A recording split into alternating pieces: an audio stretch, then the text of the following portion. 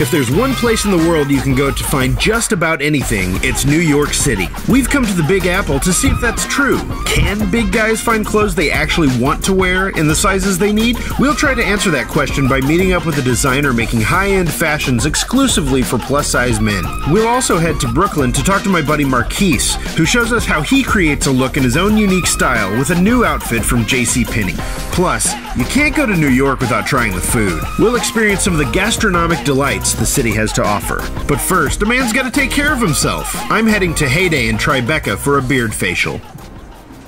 Your style is an extension of your personality, and how you groom yourself helps shape that style. Don't let anyone tell you that going on a trip to the spa isn't manly. Taking time to treat yourself is something everyone should do. My problem is that even though my skin's dry, it gets shiny and oily. I think you're really gonna like this and see a difference. How often should I be doing something like this? I tell my clients that once a month is optimal. Oh, that's amazing. Yeah, it's great. That's our chill oil. Wow. It smells so good. And are you using any beard oil? Yeah, so I have a beard shampoo and I have a beard oil.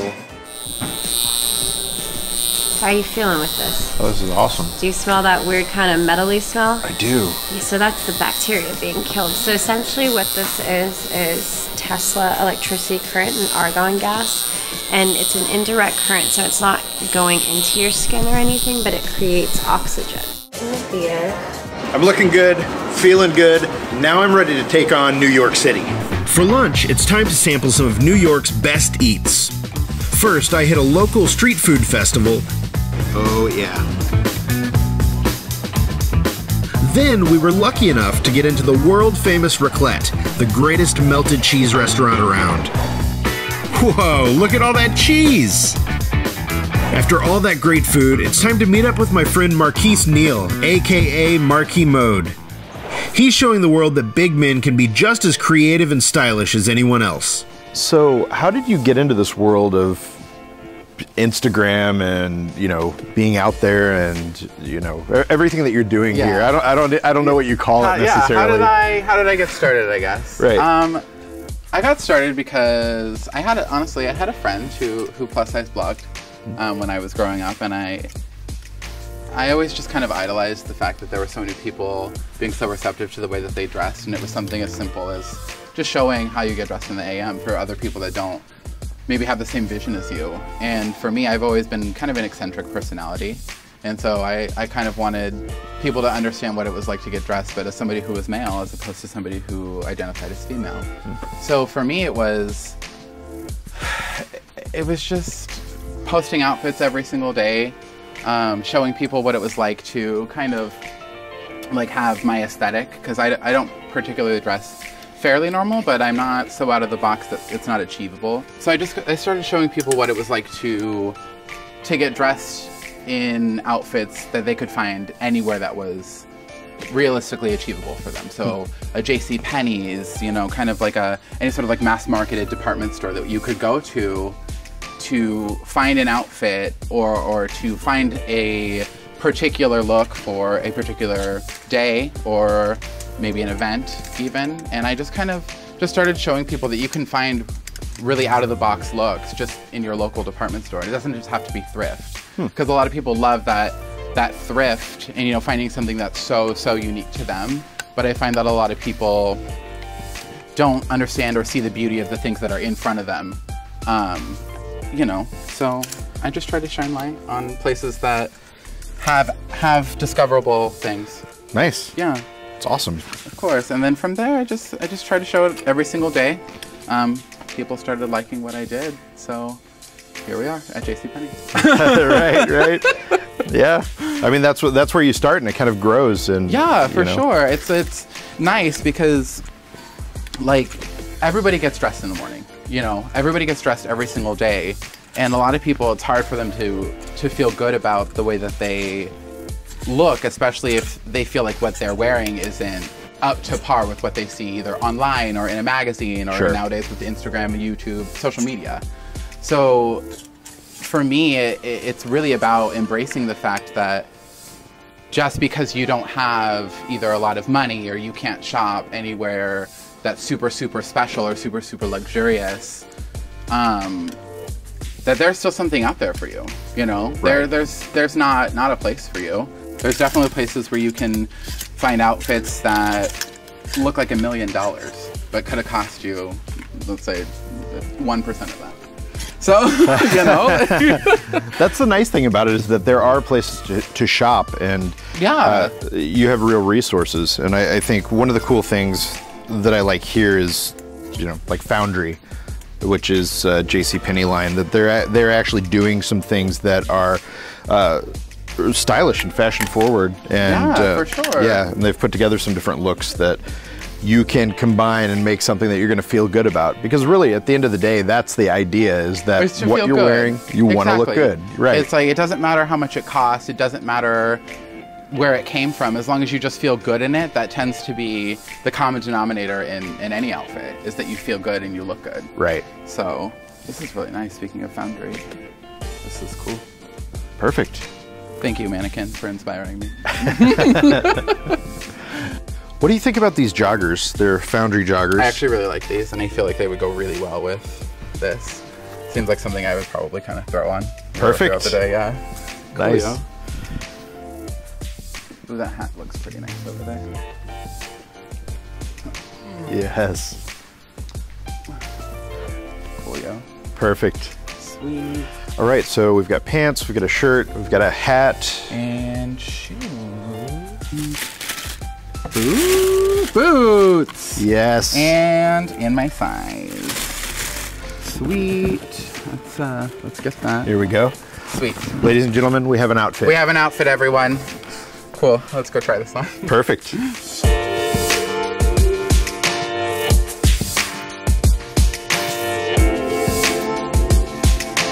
The fact that you were able to get something like that here and put that together, pretty awesome. Yeah, well, I think the best part about it is that as so much as you would find an outfit at JCPenney, I would find an outfit at JCPenney. And like we have totally different looks, yet here we are. Like if you wore the exact same outfit, you know, we would definitely be able to find something that would be similar. I actually want this outfit. Well, you can get it, friend. It's all here. I love it. Yeah, I really like it too. I'm really probably going to tote around a lot in this. After leaving JCPenney, I wanted more of the New York experience, so I decided to take in the sights and sounds of Central Park. Look at that bubble! Not bad for my first try. When Brandon Coates couldn't find clothing he wanted to wear in his size, he created the Brandon Kyle collection to fill that void. I'm meeting up with him to talk about what's next for his line. So tell me how you got started and how you got into fashion in general. Sure. I've been in the fashion industry now for 10 years. I went to school, I went to LIM College. My background is actually visual merchandising and product development. So it's actually not fashion originally. So it kind of happened. I was in college, I needed to do an internship. And one of the companies that I started interning with, they actually ended up keeping me. So that was kind of my first feet into the industry. I was 20 years old, starting out fresh, didn't know much of anything. But I always had an eye. So that was always it, because I always had family members and friends that were always like, trust me, pick this out for me, figure me out. So I don't know what I'm doing. So that's kind of where it all started. You know, I went to school, and while I was in school, I interned, and then that internship turned into a full-time job, which I kept for 8 years. Wow, and so that job was in fashion? And that job was in fashion, working for Monique C. Oh, nice, nice. So what did you learn there that kind of prepared you to do your own thing? Well, the beautiful thing about it is when I started Monique C, it was a startup. I came in on year 1 or 2, so I was able to grow with the business, which was excellent for me because I really got to get the ins and outs, you know, having my hand in multiple pots, not only working on the design and aesthetics, but also being fiscally responsible and understanding the business end of it, which is the most important part, because I tell people all the time, it's 90% business, 10% fashion. Wow. So really everything you were doing was preparing you to do your own thing. Absolutely. Nice. So I guess why and when did you decide that you wanted to take that step and do your own thing?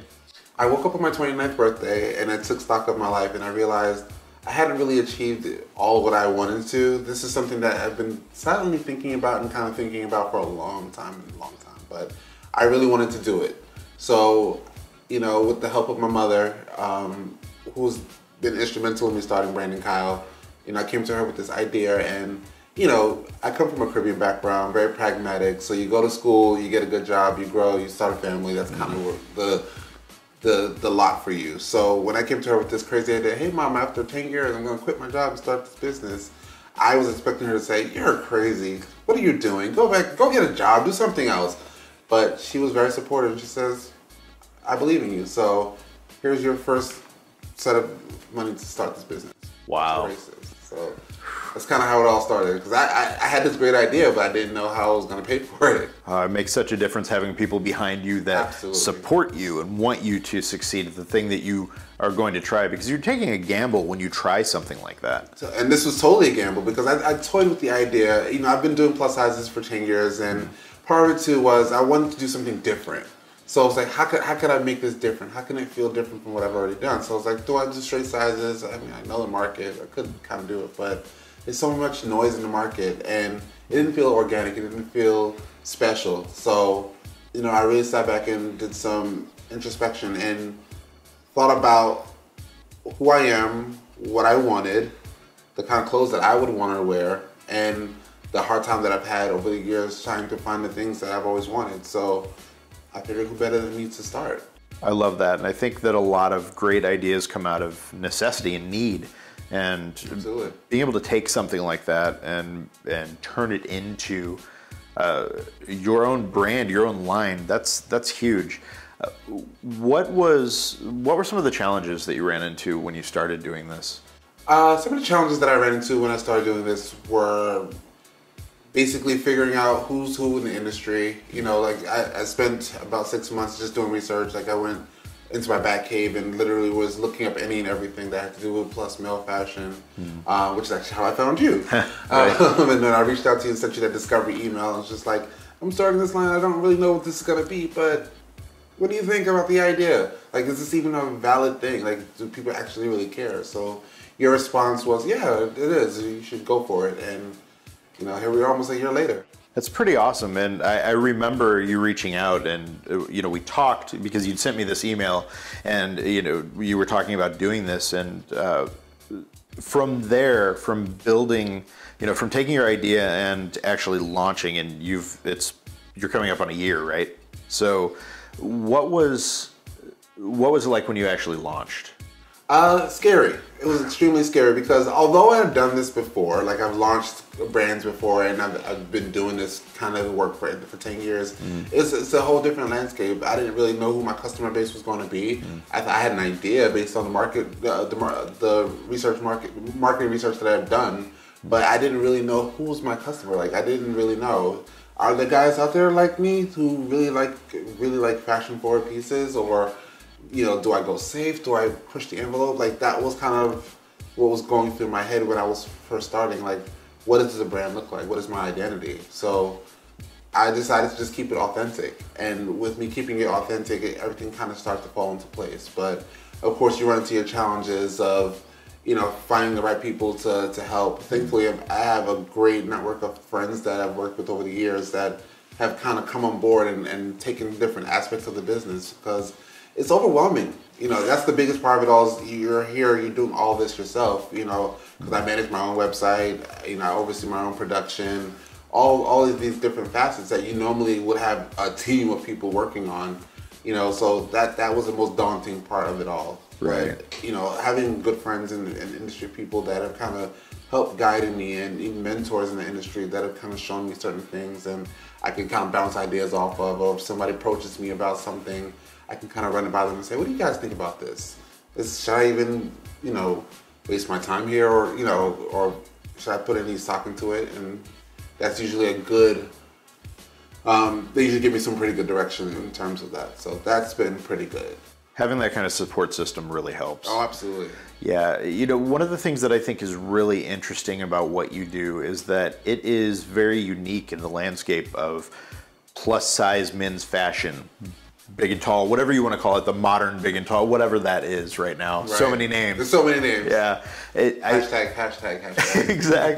Exactly. So it is really interesting to me because it's very unique. You are creating fashion for big men, and that is something that nobody else is doing. And I can definitely see, and I thought when we first talked, when we first corresponded over email, I definitely thought that there was a chance that that wouldn't work out, but I also knew that we get emails at Chubstr from people who are like, well, where can I find the fashionable stuff? Where can I find things that represent me in a way that's not just like polo shirts and, you know, and shorts. And they wanted things that would really stand out. And I think that what you're doing, you're really the first of your kind doing this. And I think that it helps show, it gives everything else that we're doing, not just that you're doing, but all of us, a legitimacy that we didn't have before, because there is this preconceived notion that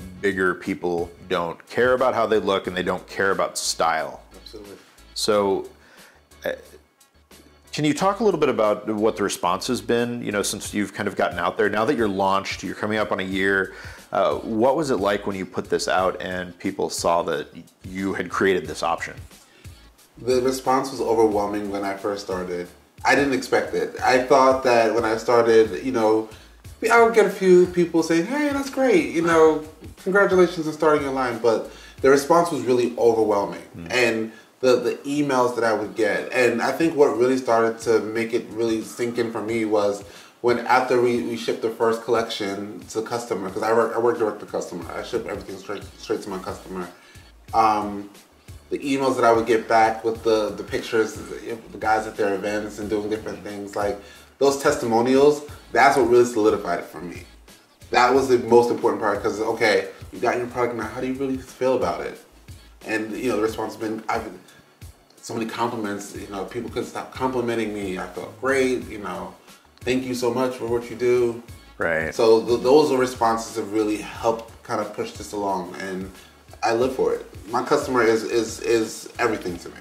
So Esquire did an article and they interviewed you for this, and really the big piece of the article, the meat of it, was about you and your experience in doing this. And that was a recent thing that just came out, and I know Chubstr was mentioned in it, and we've seen you know, a real explosion in interest.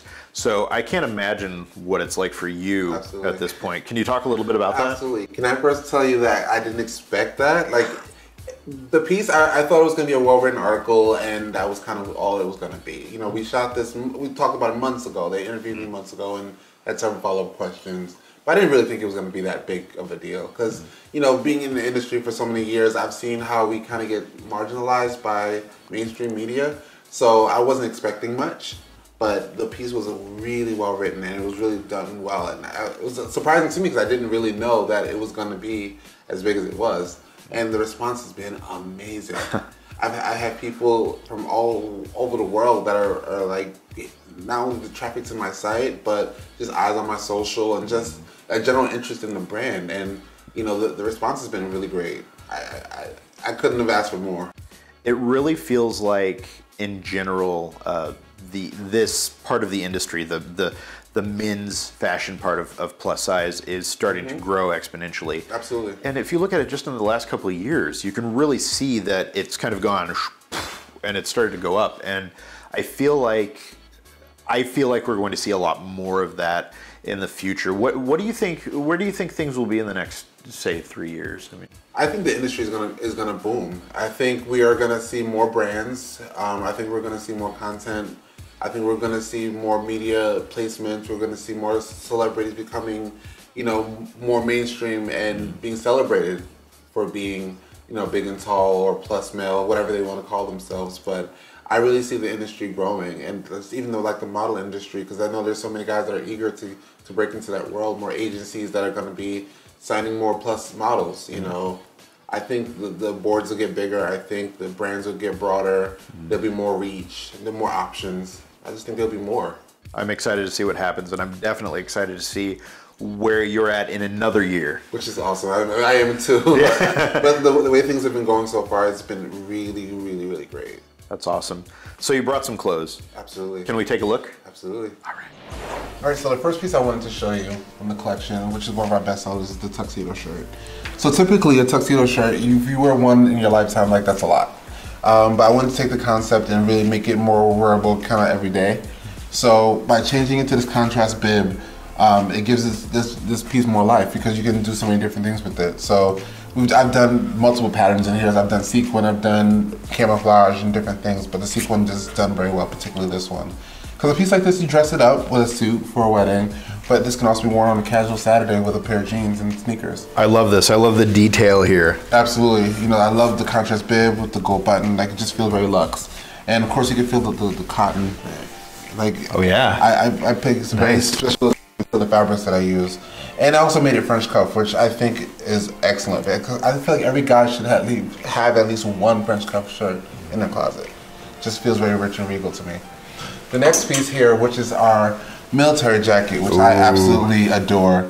This surprised me because when I was going through the collection, like this was the highest price point item when we first started, and this was actually the first piece to sell out. Wow, nice. Retailing at $250. So that to me was extremely surprising. But you know, this beautiful cotton twill, which I love, you can feel it. Oh yeah.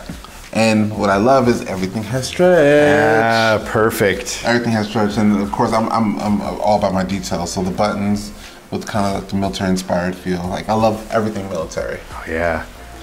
The next is the bomber jacket, which is just a cool, easy piece. Like you can wear this, you know, as a jacket, or you can wear it just kind of like, because there's a coordinating pant that goes with it, so you can kind of wear it as a set. But again, it's this beautiful luxe knit ponte fabric. Ooh.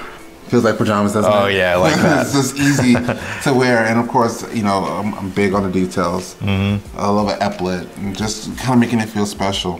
So the details make such a difference. Oh, absolutely. It really adds something and pulls it all together. Absolutely. So of course, these are the little fashion touches that I add to things to make it feel special. And then one of my favorite pieces, the duster. So I love a long jacket. It's just easy. Like I throw this on with a t-shirt underneath it and a pair of jeans, and I'm done for the day. Like I don't have a whole lot of time to think about when I'm getting dressed, so I need pieces that are just gonna already be what they are. Nice. So a piece like this, dress it up, dress it down, such an easy wearable piece. Again, that same cotton twill with that beautiful stretch in it. So, and the structure is nice, you know, with the beautiful long shawl collar, which elongates the body and just gives a really nice line to the body. Nice. And nice deep pockets. You know, it's just, and the length is great. So yeah, this is one of my favorite pieces. I wear these almost every day. Oh, that's awesome. One of the things that I like about your pieces is that you could have an outfit that's a little more laid back, and you could add this, and there you go. Boom, you've got a whole thing, exactly. And it looks great. I talk about every piece in Brandon collection is a statement piece. You know, it's a conversation. So yeah, I love the duster jackets. The next piece is the high-waisted pant, which I absolutely adore. I didn't want to do just a regular pair of trousers. There's so many of those in the market already. So I wanted to do something special. So what makes this pants unique is the fly. You see it's got this kind of really cool asymmetrical detailing. Oh wow. And it's double. Oh, I love that. Double hook and bar with the zipper, which I love. This waistband is really nice and sturdy. The beautiful thing about these pants, you can wear them kind of higher or up on your stomach, or you can wear them lower. So, you know, they're versatile. And, you know, the leg is nice and generous. It's got a great, you know, side pocket. So, and then the pleat detailing here, which just kind of allows it to float away from the hip a little bit. I love the way the back looks. You got the two pockets, fully functional pockets. You know, and again, this beautiful heavy cotton. Oh yeah, this is great. So nice, like I love that. The pieces are sturdy and they're made to last. And lastly, which is one of the pieces that I absolutely adore, is the jogger. I live in these joggers. I love joggers. I live in joggers. And again, it's in that same beautiful ponte fabric. Feel that? Oh yeah. Oh, that's perfect. But what makes these special from any other jogger on the market, because nobody else has done this, is that they're convertible. Nice. They zip off into a complete short. Perfect for hot days. Absolutely. I For love those days when you really don't know what the weather's going to be, like it's a versatile piece. So you can go from a jogger to a short effortlessly. And it's got the great deep cargo pockets here, and the drawstring with the gold detailing. So I'm really big on details and fabric, and you know, giving bang for the buck. So for me, like every piece in the collection is special. So when you get something from the brand car collection, you're gonna feel like you've got your money's worth out of it. It's time to explore New York City at night. I took the subway to Manhattan to find even more of the great food the city's known for. You might not think of barbecue when you think of New York City, but you've got to try Butcher Bar next time you're in town. We've visited some incredible cities and met some wonderful people, and hopefully we've been able to show you that there are some great options for big men's fashion no matter where you live. I want to thank everyone who joined us along the way, and a special thanks to JCPenney for making this all possible. Now, season 1 is over, but Sized Up is just getting started. Be sure you click the subscribe button below so you can find out what's coming next from Chubstr. Thanks for watching.